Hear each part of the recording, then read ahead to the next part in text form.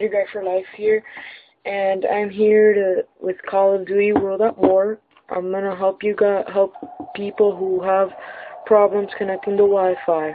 If you don't know how to do it, first of all, if you can't connect to Wi-Fi, please make sure the obvious. This is what you're gonna need. The obvious one is a wireless router. I have a Belkin.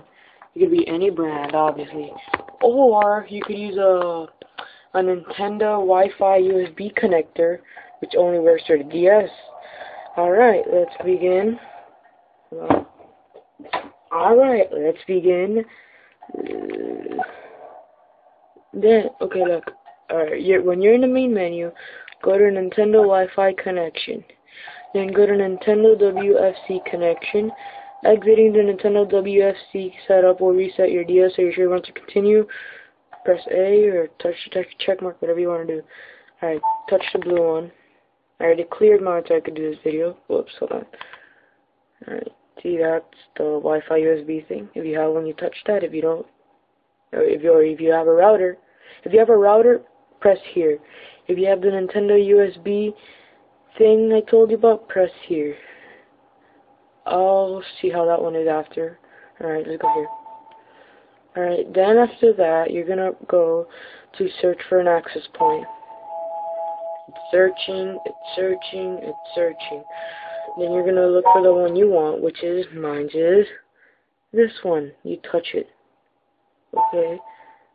Alright, connection settings have been saved. Tap OK to start a connection test. You start a connection test, and this may take a while though. Never mind. Connection successful. Alright, then you go back, and it's a reset, and there's how you connect it with a wireless router.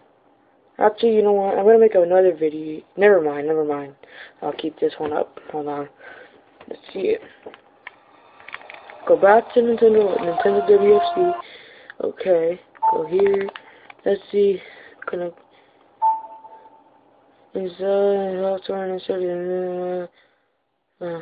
Whatever. You'll have a manual there. I don't really know how to do it. Alright, thanks for watching my videos. Comment, rate, and subscribe. And later, I'll show you some glitches of some places.